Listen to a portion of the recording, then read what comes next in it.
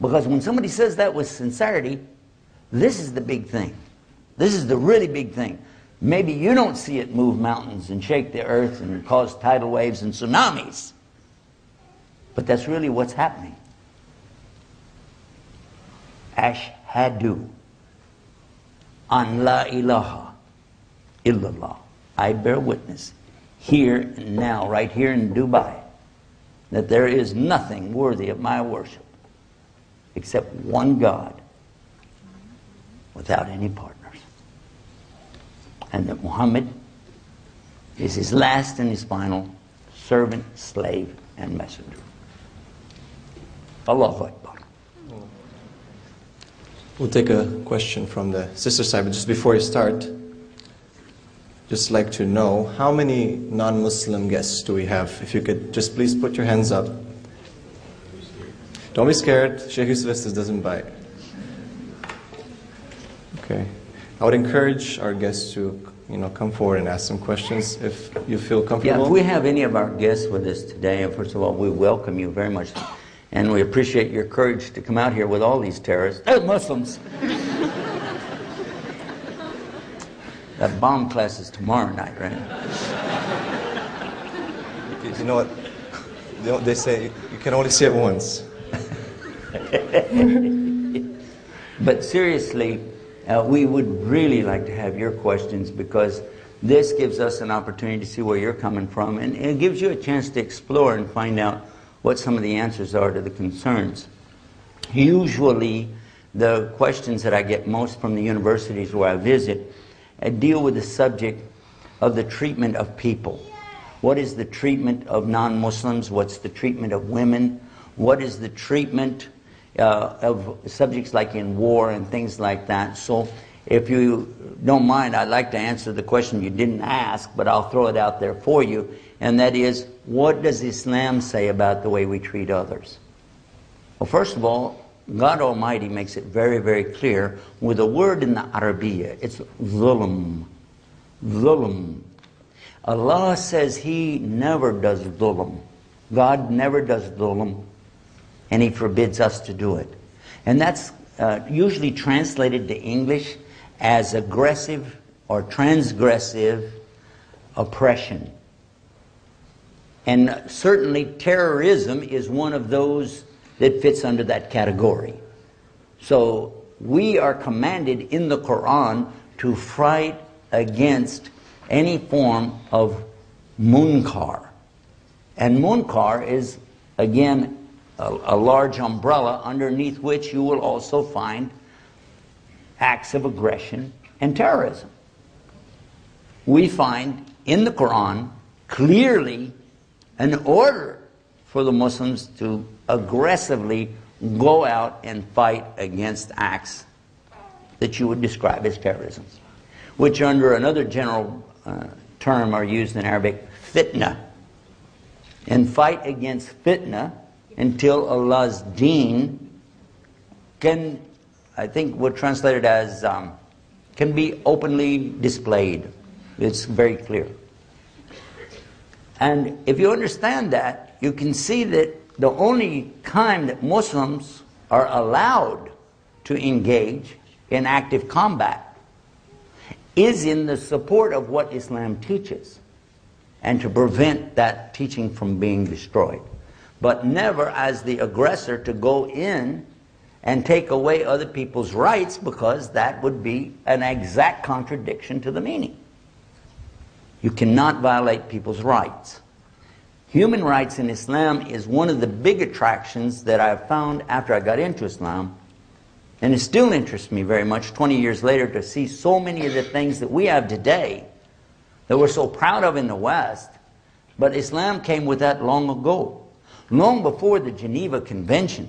Actually, long before there was a place called Geneva. Islam is coming with some very beautiful teachings. For instance, how do you treat your enemies? Now, in a sense, we find that in the New Testament, that you should be, even kind to your enemies. But not in the sense that Islam clearly spells it out. When you've captured people that were trying to kill you, You captured them. You got them right now. You cannot abuse them. You can't chop off their body parts. Can't kill them.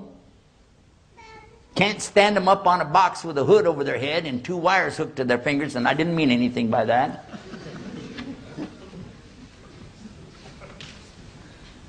Or did I? So the things that we see being violated today by some countries against the Geneva Convention long ago were forbidden for Muslims to do. Look at this. In general, leave the enemy subject alone for a minute, just talk about it in general. Your neighbor. Our prophet, peace be upon him, said he's not a believer who fills his stomach up and goes to sleep at night while his neighbor's stomach remains empty. And that's kind of scary when you consider how much food we eat every day. That's kind of scary when you consider that how many neighbors we have. So the companions and followers of Muhammad, they ask him, well, who is my neighbor? He said 40 in any direction. For sure that's one of the sunnahs or the ways of Muhammad that most of us have left off. We really have. We don't really concern ourselves about our neighbors like we used to. And I hope that we'll come back to that. Ameen. Another thing about the treatment of people in Islam is the responsibility that we have to share this message with them. Not to proselytize. No. Not to convert. No. But to share the information in a way they can understand it and make it easy for them to know, understand, and if they like, to accept this message of believing in one God and doing what He wants you to do. And of course that's the area that I try to work in every day. But again, this is something that we've forgotten about. We say, okay, hey, I'm a Muslim, you're a Hindu, or you're a whatever.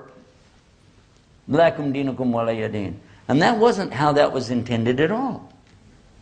That verse that says to you your way and me my way was when people are coming to make fun of you, to attack you, to basically hurt your feelings. Okay, you deliver a message, and if they don't like it, okay, then is when you tell them you worship what you worship, I'll worship what I worship. You know, and if you don't want what we got, okay, we don't want that either, so have a nice day. Go worship your toys or whatever you want to do.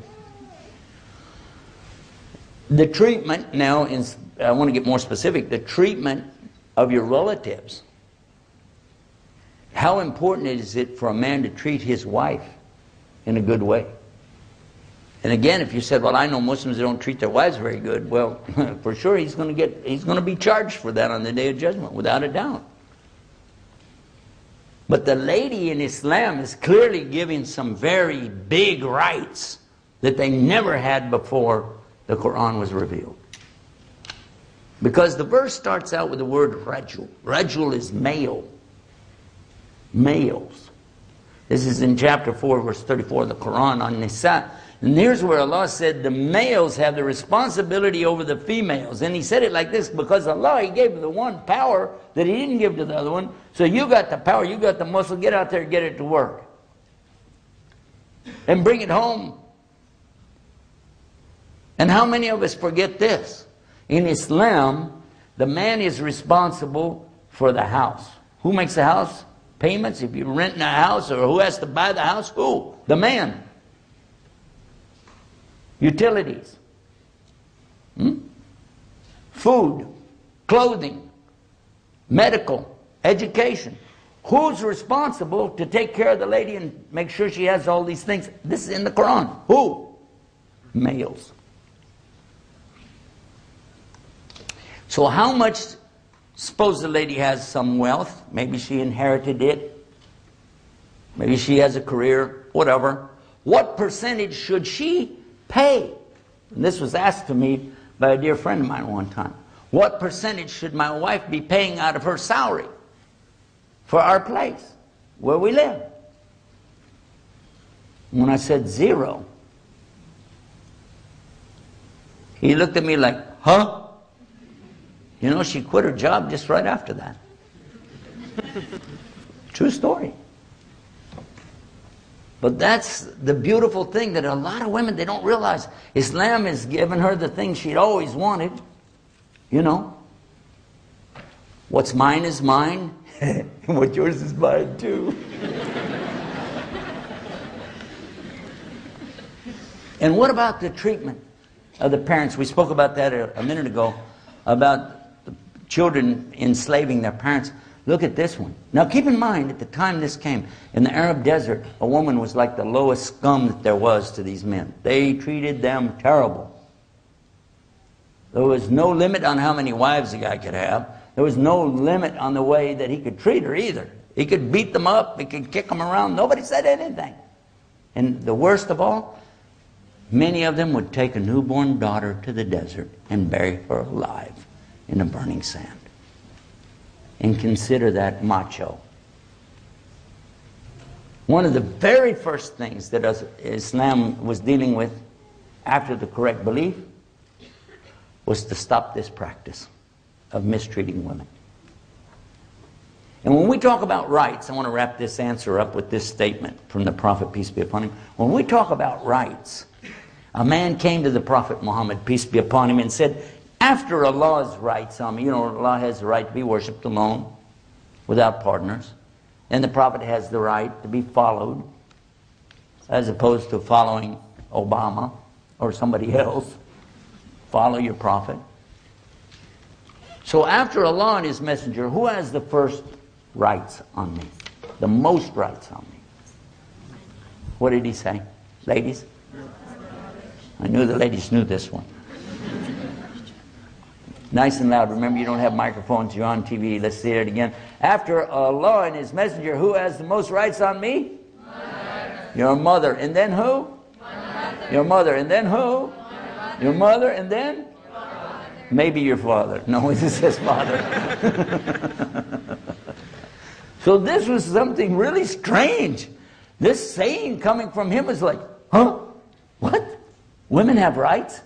My mother, my mother, my mother. Why is this emphasis coming like this?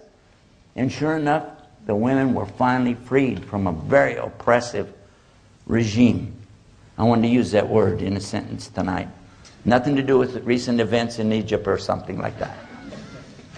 So I think that that's a very good question, and certainly something that I encourage all non-Muslims, if you don't know a lot about Islam, look for what is human rights in Islam. And if you start reading where people are chopping off hands and fingers and heads and necks and all the rest of it, check another website. Maybe, just maybe, there's a little something askew on that answer. Thank you for the question. On the sister side, we have a... Assalamu alaikum. Sorry. Wa alaikum salam rahmatullah. Go ahead, sister. We have a sister over here who would like to take her shahada. MashaAllah. Now we're cooking.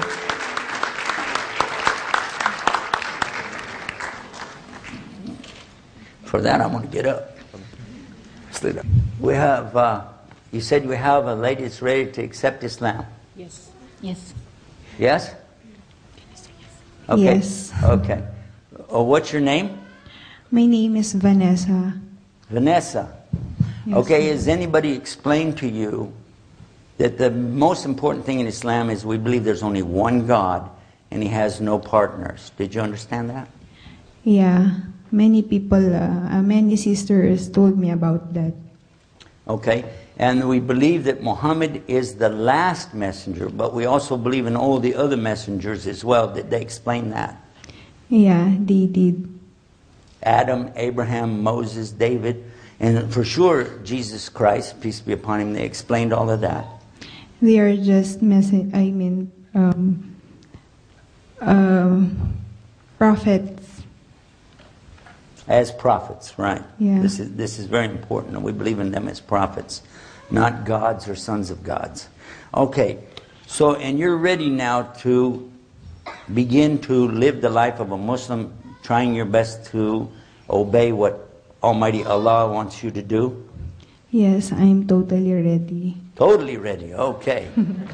All right, then you want to do it in English first, and then inshallah, God willing, we'll do it in the Arabic language. We're Texas Arabic, but it'll be close.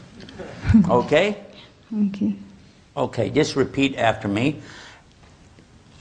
I swear I swear there's no God to worship there's no God to worship except one God, except one God, Allah. Allah. And I swear And I swear Muhammad is his messenger. Muhammad is his messenger. And now inshallah we'll do the Arabic. I'll go slow and just repeat what you hear. Ashhadu Ashhadu an la Allah ilaha ilaha illallah illallah wa wa ashhadu ashhadu anna Muhammad an Muhammad Rasulullah. mashallah. MashaAllah, Allahu Akbar.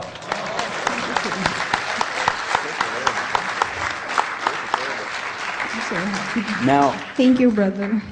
you did a good job on that, and we're real proud of you.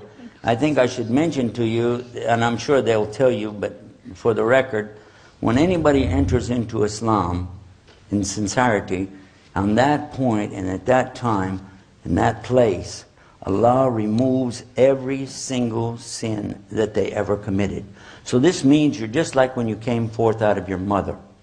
It means you have no sins at all. You're like newborn. And this was the expression used in the past by other prophets, explaining to people, when you accept this, you'll be like newborn.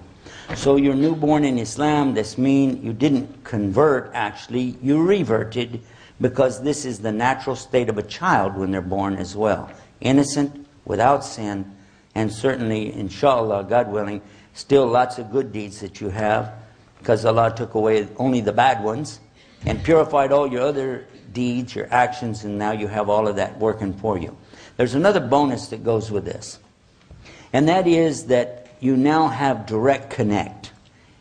Direct connect, and you're not going to have to worry about running out of minutes or the battery going dead, because Allah is always ready to take your dua, your petition to Him, your prayers to Him. All you have to do is ask Him in your heart, and He's going to accept that. And on top of that, you have another thing that really helps charge your batteries up. He wants you to do this 5 times a day, and it's called in Arabic salah. And salah related to another word in Arabic which means connection. So this is, inshallah, your connection with God. You want to keep that up every day. They'll help you with that. Sisters will explain it to you. But there's another area that I need to warn you about, because you just said, I believe. Allah tells us in chapter 29, verses 2 and 3 of the Quran, Surah Ankabut. Do the people think they're going to be left alone just because they said, I believe? And they're not going to be put into a big calamity or fitna? Just as I put the people before them. This is Allah talking. He's saying, just as the people before them were put into this big calamities. And so this is to show who are the real truthful and who are the liars. So even though you're going to be tested, even though you're going to experience some difficulty, I want you to remember, this is just from Allah. And you need to be patient. And remember this, فَإِنَّ مَعَ الْعُسْرِ يُسْرًا إِنَّ مَعَ الْعُسْرِ يُسْرًا. Verily, after difficulty comes the ease. For sure, for sure, for sure. After any difficulty, Allah will bring ease. So be patient with the tests that Allah gives you. And finally, this one little piece of advice, and kind of a notification really, the biggest fitna or difficulty that most new Muslims receive is other Muslims. So we're sorry about that in advance, but that's the reality. That's what you're up against. While we're on this subject of people accepting Islam, is there anybody else that feels like this is a good time for them to say Shahada? If we have somebody else that feels you want to do that? Okay, if you'd like to go over to the microphone, go ahead.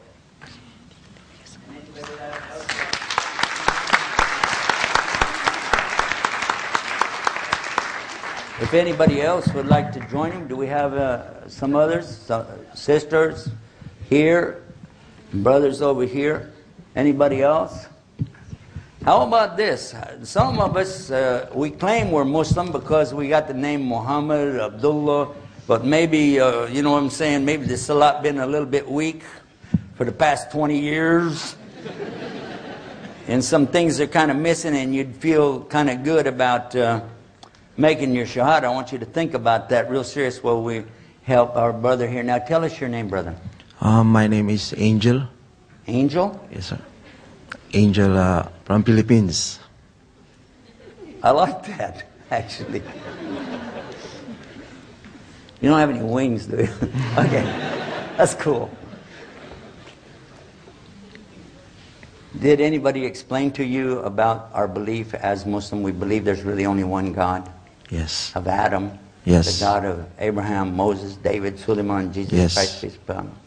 And also Muhammad, peace be upon him. Yes, sir. And also that we have, and I didn't mention that for the sister, but I'll mention it to you. We have 6 areas of things that we believe in. First of all, we believe in Allah. And we believe in the angels. And we believe in the books. All of the books came from Allah. We believe that, although we don't accept if they're translated, okay? So the original books that came from Allah. And we believe in all of these prophets who came as real prophets of God. And then we believe in the day of resurrection, that all people will be brought back on the day of judgment. Along with that, we also believe in the qadr or predestination, that everything is under Allah's control. He never loses control. It's always there. He's got this control over everything. So have they explained that to you? Yes, sir. And you're ready to accept that? Yes, I accepted already before. Okay. Now, is the gentleman right behind you there, is he ready to accept it? Tell us your name. He's my brother. Huh? My brother. Your brother, what's his name? Bas. Bas. Bas? Yep. Bas. B-A-S? Yes. B-A-S. We Arabs can't say that letter. B-A-S. Peace be upon you.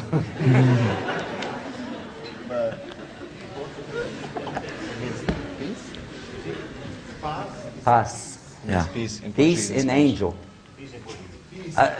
Your parents had something in mind for you from the beginning, guys. You're in good shape. Peace in angel. MashaAllah. Okay. Are we ready?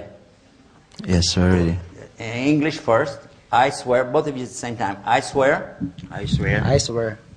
There's no God to worship. There's no God to worship except one God. except one God. Allah. Allah. And I swear. And I swear Muhammad is his messenger. Muhammad is his messenger. Ashhadu.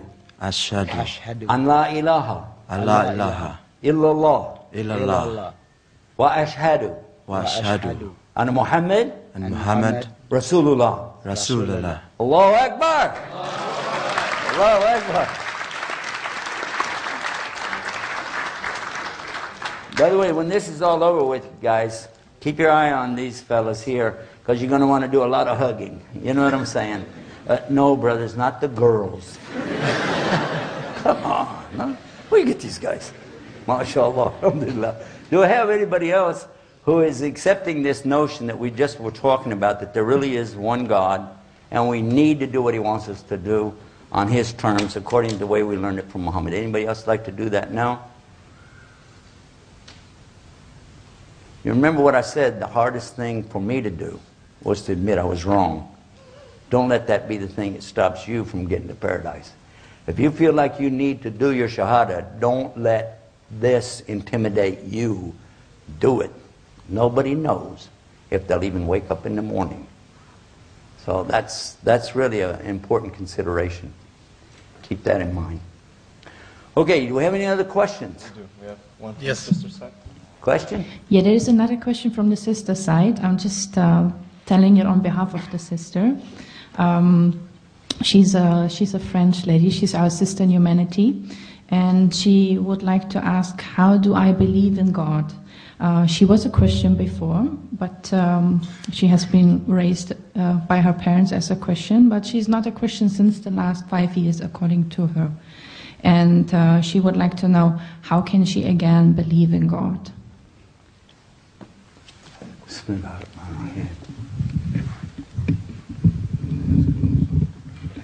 I want to tell you what happened to me and see if this makes sense to you.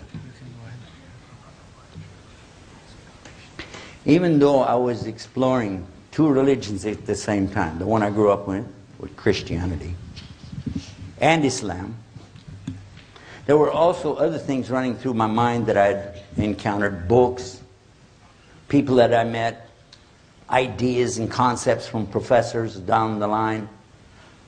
And all of that was going through my mind pretty much at the same time. And I was sharing this with the Muslim who I was trying to convert. I had just witnessed what you just witnessed tonight. I had just witnessed a Catholic priest accepting Islam and was shocked.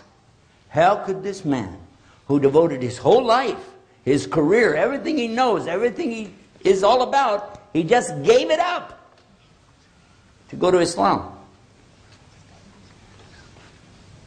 And I had just had a dialogue with my wife about that subject and discovered she also was interested to be a Muslim. And I still had trouble saying it. I had trouble. To the extent that while I was telling her, she said, I want to get a divorce. I said, what? She said, yeah, a Muslim can't be married to a Christian. I said, whoa, I didn't say I want to be one of them Muslim guys. Don't worry about it. Besides, he told us that a Muslim lady couldn't be married to a Christian man. She said, that's what I'm talking about. I want to be a Muslim. Okay. All right, hold on. Okay, I'll be a Muslim too. She said, I don't believe you. Why? But you're lying. You're just saying it. Because a minute ago you said you wouldn't be one. Now you say you will. Either way, you're a liar. Then or now. Either way. Then she told me, get out. I was halfway down the stairs when I realized, you know, I just got kicked out of my own father's house. It hit me hard, and I went and woke up the Muslim. He stayed with us, you know. And I said, I got to talk to you. So we were talking, and your subject that you're asking about came up. After all of the rest of what we talked about, how do I know? And look what he told me. He said, this is not an issue, really, about you and the priest, or you and your wife, or you and your father, or you and me. This is an issue between you and your Lord. The one you need to be talking to is Him. And he walked off and left me standing there. And that's when I decided, you know what? I'm going to do something really big here. I'm going to face myself in the same direction he did, put my head on the ground the way I saw him do it, and then figure out what to do next. And with my head on the ground, and I guess by now you figured out I don't have trouble articulating. Ad infinitum, I have no problem talking, okay? But on that occasion, I couldn't say anything. Nothing. Because I was looking in my heart for what do I really want to say? What do I really, really want to say? And the only words that came out of my mouth were, oh God, guide me. And if you'll do that, then from there on you'll be all right. Because if you're sincere, and if there's a God, who else is going to guide you? And that's what Islam teaches us. It's as simple as that. You know for a fact that you exist. How did you get here? You know for a fact there's a universe out there, and you know that it didn't come about all by itself. How did it all happen? And if you haven't had a chance yet to study this book in any language, it's now in French as far as I know, you can take a chance to look through the translations of the Quran I think you'll find, if you're serious about it, I think you'll find the guidance there. Because there's a condition, actually a couple of conditions when you read it. It starts out with a 7-verse prayer. But right after that, the biggest chapter of the Quran comes. And it says these words like this. أعوذ بالله من الشيطان الرجيم بسم الله الرحمن الرحيم ألف لام ميم ذلك الكتاب لا ريب فيه هدى للمتقين الذين يؤمنون بالغيب ويقيمون الصلاة ومما رزقناهم ينفقون والذين يؤمنون بما أنزل إليه وما أنزل من قبله وبالآخرة هم يوقنون أولئك على هدى من ربهم وأولئك هم المفلحون. This is the key. The muftah is right there. Because in the verses before, the 7 verses I mentioned to you, it contains the statement that I said. Ihdina siratal mustaqim. Guide us. Guide us to the straight path. Anybody in this room right now, I challenge you to say that in your heart. Don't even move your lips, but in your heart. If you have any doubt about there being a God or who God is, just say this in your heart. Oh God, guide us. Guide us. Ihdina siratal mustaqim. And then it's up to Him, isn't it? All up to Him. The meaning of the verse that I read to you, it's an answer to your prayer. You just asked to be guided. It said, this, actually it says that, Dalek, that. That is the book wherein there is no doubt a guidance for those who have a taqwa. And they believe in al-ghaib, the unseen. They establish regular worship. And they give out of the provision that Allah gives them in charity to help the poor, the impoverished. And they believe. They believe in Allah. They believe in what's been sent down to you, meaning Muhammad sallallahu alaihi wasallam. And they believe in what was sent down before. And they believe in the Day of Judgment, the Akhirah. And these are the people who are really the successful. These are the people who are on the true guidance of Almighty God. So if you want to be guided, and you just ask to be guided, this is the way. The way, number 1, and I left this in Arabic language for you. You better have taqwa, or else it won't work. What is taqwa?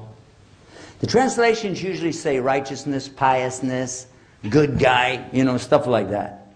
Well, the reality is that this word means a partition, a hijab, a barrier, a shield. Why would I need a shield? What's that for? It's a shield between you and something from Allah. And if you said, wait a minute, how could I protect myself against my Creator? Well, you can't. But you can protect yourself from one of the things that's going to happen. And that's the evidence of His anger on the Day of Judgment. And that shield will protect you. And what is that shield?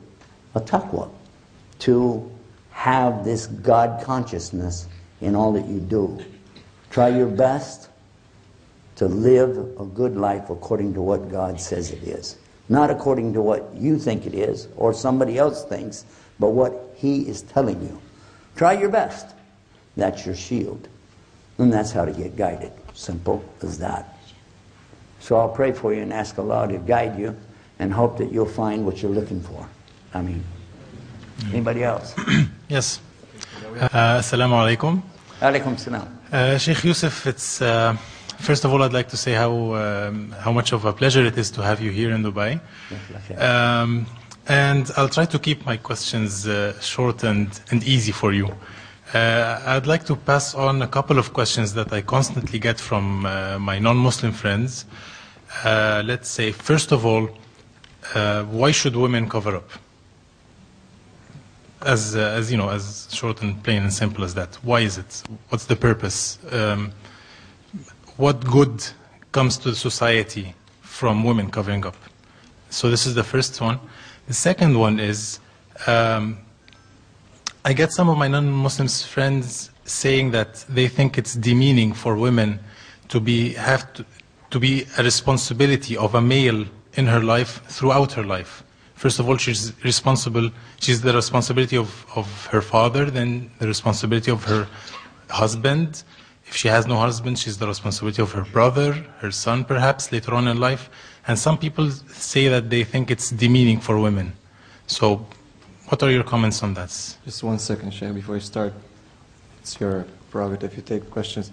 Please keep the questions on topic again, and just one question at a time, please. Okay. Sheikh, if you want to answer, it's up to you. Esmak? My name is Diya. Ad-Din. The gardens of the religion? Actually, Diya is synonymous with Noor. Diya. I thought you said Riyab. No, Diya. Jazakallah khair. Light of the Deen. Like Noor ad-Din. MashaAllah. Where are you from, Aki? Egypt. Anta min Masr? Yeah, we figured that. Anta Saidi? That's okay, no problem. It's not an insult, but I'm not. I don't look even Saidi. Jazakallah khair, Habibi. First is Saida.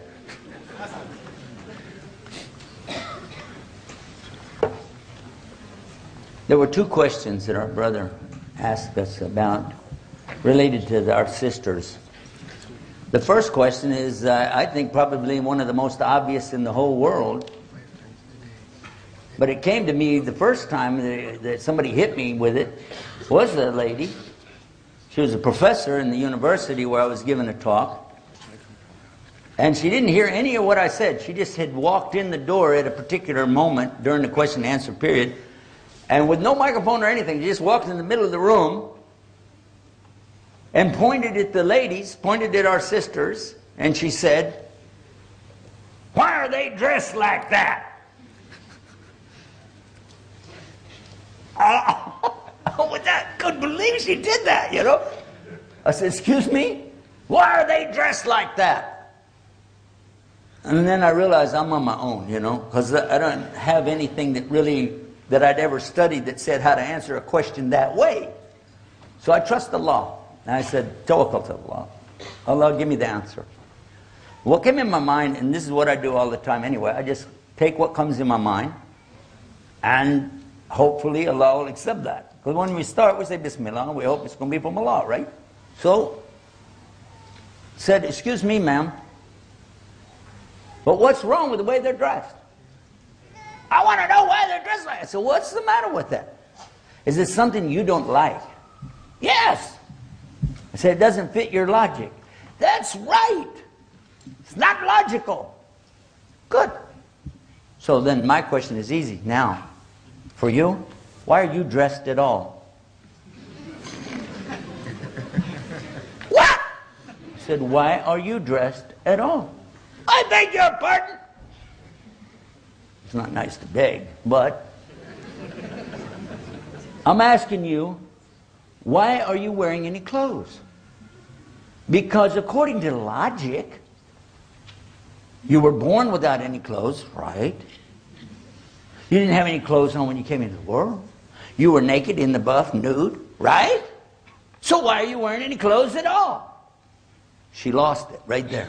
And really high-pitched scream. "Modesty!" Now ask the ladies with the covering on why they're dressed like that. They'll give you the exact same answer. There's no difference. They will say the word you said, modesty. The difference is you decided what modesty was when you put your clothes on this morning.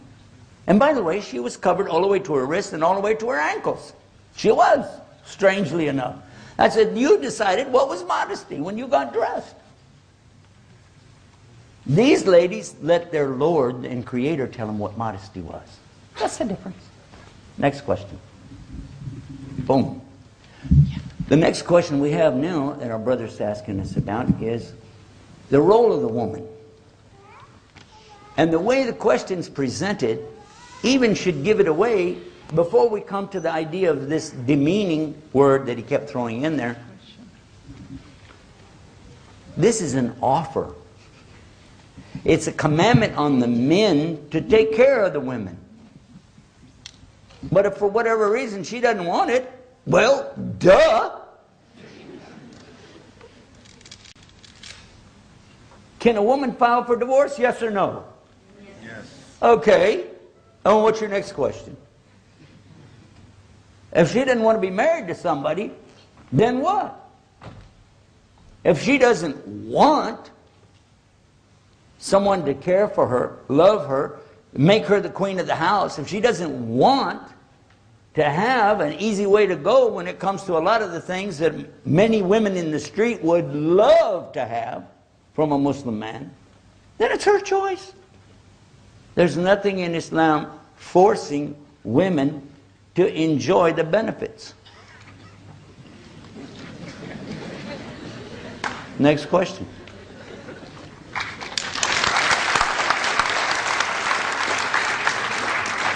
Right. Sisters in the middle. Sisters in the middle. Yeah. Oh yes, we have a sister. Assalamu alaikum, sister. Assalamu alaikum. It's an honor to be talking to you right now, sir.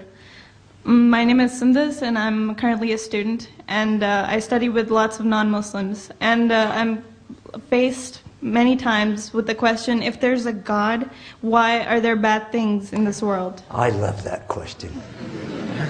I love that question. You know why I love that question? Because I used to have the same question.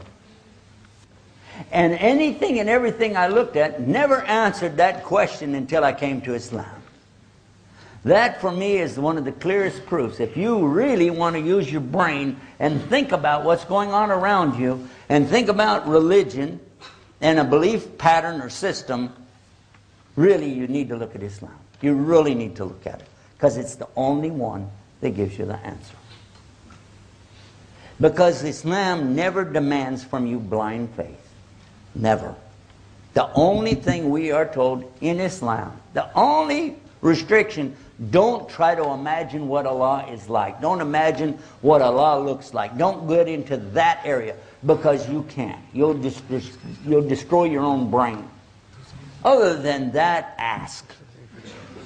And on our website, watch out, here comes a commercial. On our website, islamnewsroom.com, we have that article featured more times maybe than almost anything else. If there's a God, why all of this chaos in the world? And that's our subject today, isn't it? All this chaos in the world. Tornadoes, earthquakes. We have an earthquake page on that same website. All about earthquakes. It updates every few minutes. You can see where the earthquakes are right now. And they have increased in intensity, just like Prophet Muhammad said they would. Tremendous number of earthquakes today. Several hundred earthquakes have happened since I've been giving you this speech right now. Go there and check it out. Along with that, pestilence, violence, wars, occupations. And I'm not talking about jobs. And family abuse. Serious problems. We even talked about a few of them, didn't we? Serious stuff. So if there's a God, why is all that stuff happening?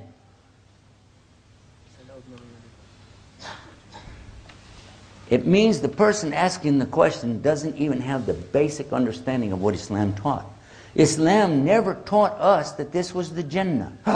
What? You thought you were in paradise? Is that what you thought? Look what Prophet Muhammad, peace be upon him, said. He summed it up with one of the simplest, most beautiful little teachings you could ever imagine. When it comes to why do bad things happen to good people, that's how I titled the lecture about this originally years ago. Prophet sallallahu alaihi wasallam, he said, "Ad-dunya sijnul mu'min wa jannatul kafir."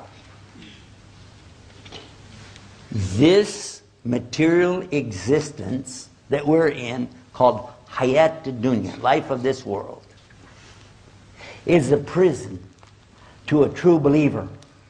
But it's the only paradise to a disbeliever. He narrowed it down to two things: believers and disbelievers. We know as believers that this is the hardest thing we're going to go through. Because when this is over, that's it. It's done. It's done. You're not going to be put in any more tests. But you start seeing the results of the tests. You know how that goes. But for the disbeliever, this is their paradise. And that's why they want so desperately to build the big things here. The fancy cars, the beautiful homes, the best of clothes. You know what I'm saying? You know, strut your stuff, baby. Okay. This is what they're looking for. But our Prophet ﷺ, he told us, and this is another hadith, to clarify it even more. Because some of the companions were concerned about the same thing that you're concerned about with your question. He said 2 people will be brought on the Day of Judgment. One of them, he had everything he asked for in this life. Even to the extent when he was dying, he wanted a feast set before him, and he got it. The other person, he didn't get anything he asked for. Even to the extent when he was about to die, all he asked for was just a drink of water. And he didn't even get that. Now on the Day of Judgment, the one who had everything, he would be pushed into the hellfire. Like you put a needle in something and pull it out. Just in that instant. Whoop, whoop. And then, it's not in the hadith. That whoop, whoop is not there. Don't look for that. He would be asked, in your whole life, remember he had everything, in your whole life, did you ever see any good? He'd say, well, in my whole life I never saw anything good. It wiped it all out. The other man that had nothing, suffered in this life, would be put into paradise. Like you put a pin in something and pull it out. And then he would be asked, in your whole life, did you ever see anything bad? He would say, well, why? In my whole life, I never saw anything bad. No hardships. So the companions, still not quite satisfied with that one. They said, yeah, but, okay, so why this guy who had everything has to go to hell, and why the other guy goes to paradise? Oh. And Prophet ﷺ made it real clear. Nobody's perfect. Well, yeah, duh. I'm one of those not perfect guys. He said that nobody is perfectly good and nobody's perfectly bad. The man who had everything in this life, actually he was a very bad person. Allah hated him. So we don't have that concept, by the way. God is love and He loves everything and everybody, no matter how bad they are. No, no, no, no. We know that God is the loving, al-wadud, and ready to love anything and everything that is good, but He's also capable of shadid al-iqab, dealing it out heavy duty, and you don't want to know about that. So this man who Allah hated, who had done so many monstrously bad things to people, yet he did some good deeds. So Allah paid him in this life for his good deeds. So he would not even smell the paradise. That he could be thrown directly right straight into hell. The other man, this gentleman, actually was very good. And Allah loved him. But he did some bad things. He made some mistakes. But because Allah doesn't want him to even smell the hellfire, not even for a nanosecond, so Allah let him have his punishment here in this dunya so that he could go straight into the paradise. Stop and think about it. Doesn't that make sense? Doesn't there really need to be a day of judgment? Because otherwise, how could any of us look at the things that are going on around us again and again and again and see how the tyrants and the aggressors and the oppressors throughout history again and again and again. Not only do they win these battles and wars, but they go away with all the spoils of wars. Well, the really good people, the honest, kind, giving, generous, charity-giving people are suffering. Literally starving to death. But that's because this is a dunya. How many of you know what the word dunya really means? Raise your hand. You really know where it comes from? What's the source? Something really low. Really low in a base. Something so disgusting, right? Somebody'd go, oh man, got dunya on my shoe. Low. And that's what this universe is to Allah. How low? And again, we don't say, for Allah so loved the world. We don't have that. That's not our concept. Why do these people get these big this and big that and you see people of the West doing so and so and so. Muslims out here just, for food, trying their best, right? But look at this. Prophet ﷺ said it to his companions so they'd understand. If the universe and everything in it, hayat dunya wa ma fiha, everything in this universe was even worth a wing of a mosquito to Allah, then He would never give those bad people a sip of water to drink. Alhamdulillah Rabbil Alameen. Now we understand this is not our paradise. This is our chance to earn paradise, work for paradise, and get the mercy of Allah so we can go to paradise. Well, this is not our paradise. So when you see the bad things happening to the people here, just remember, the ones who are suffering the most here have the best chance to go to paradise. And those who have everything here, they have the least chance. I won't say it's impossible, but it sure ruins your opportunities. So this is why Muslims are constantly encouraging each other to, whatever you do, do it with a good intention for the sake of others. Now, some people will say, oh, wow, look the way they spent their money. Last night we were down in Abu Dhabi. Have you seen the big masjid down there? That's an amazing place. And people could say, oh, wow, look, they wasted their money. How do you say that? Why would you say that? How many people go there? Even tourists go there and want to know about it. They learn about Islam. And it's a big place to worship. How many of you have been there? Were you impressed? Yes or no? You were impressed. Or something big. It's amazing. By the way, it must be pretty impressive. I didn't even say the name of it. You know which one I meant, didn't you? Huh? So see, when Muslims do something, at least they put a good intention with it. Something, hopefully, that Allah will accept. And we know we make mistakes along the way. But at least, inshaAllah, God can forgive us. Because we never made partners with Him in our worship. And what did Allah say about that? You didn't ask this question, but I'd like to throw it out there. What did Allah say about this in the Quran? Chapter 4, verse 48. This chapter called Women, An-Nisa. Here's what Allah said. He doesn't forgive people setting up partners with Him in worship, but anything else, He can forgive it. So the idea of making partners with Allah in worship, this is the worst thing in this test that we're in. Have you said, well, this is a good person. He's good to you. He's a nice guy. Nice to you. But he's not being very nice to Allah. He's not being good to Allah if he made partners with Him in worship or denied Allah's ayahs, His proofs. So that's the way I would answer that question. I think if there was any good in that, it was from Allah. Any mistakes, of course, are from myself. Thank you very much for that.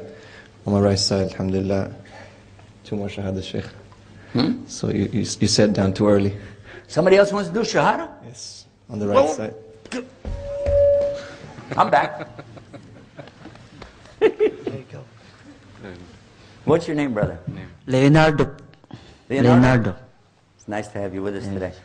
You're wearing a shirt that says Peace of the World.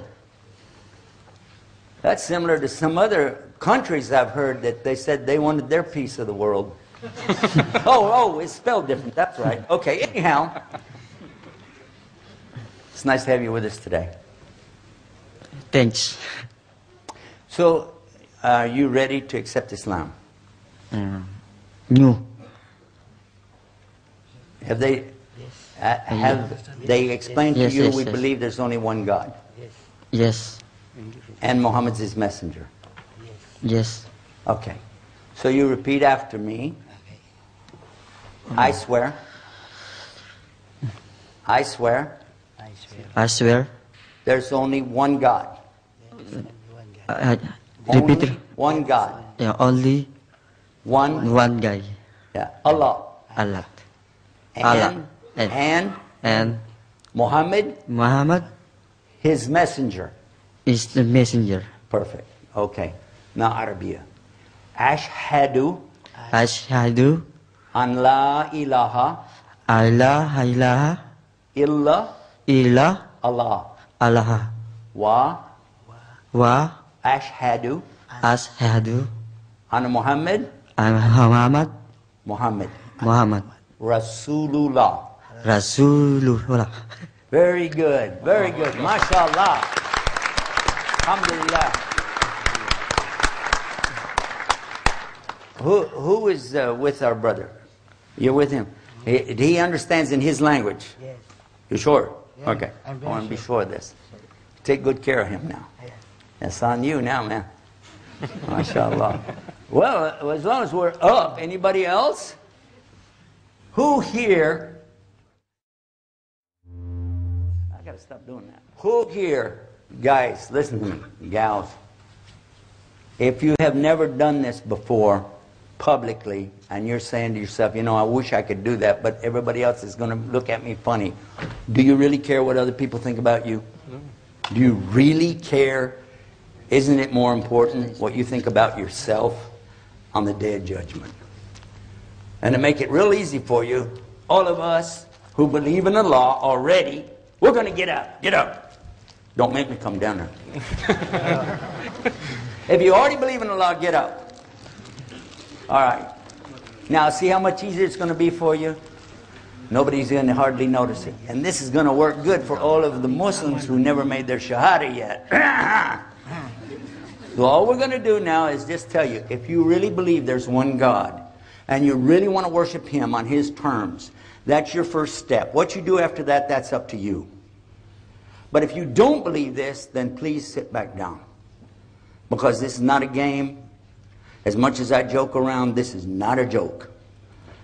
And whoever says this with sincerity in their heart, our prayers are with them that Allah will always guide them to the very, very best.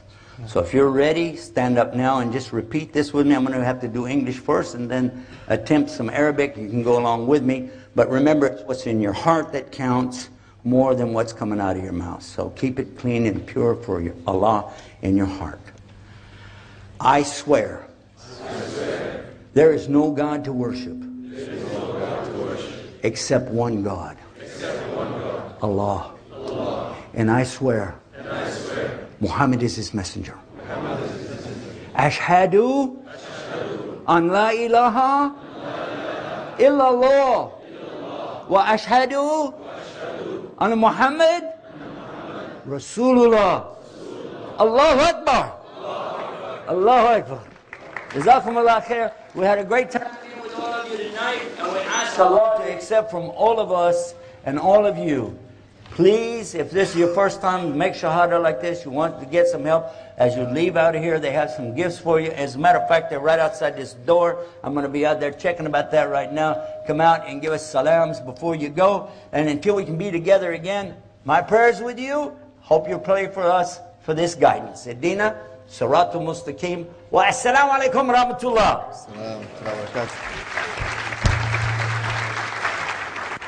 Thank you so much, Sheikh Yusuf Estes, for his beautiful speech. Respected guests, Fadilatul Shuyukh, my brothers and sisters. First of all, I would like to thank the Islamic Affairs and Charitable Activities Department from Dubai for organizing this event, great event, for giving us this platform, for allowing for such an event to take place. Thank you. Couple things. There's a few more days left with Sheikh Yusuf. If you want to catch up with him, if you don't feel quite ready today, legs were hurting, maybe you didn't want to stand up. You might have another chance, or you might not. There's no guarantee if you leave tonight here that you can make it home. After the fact that God exists, the one true fact that no one can debate over is that we're all going to die. And it can be any time. So I pray to God Almighty that He gives us, He gives you another chance. Think it over, and as Sheikh Yusuf said, ask God, guide us.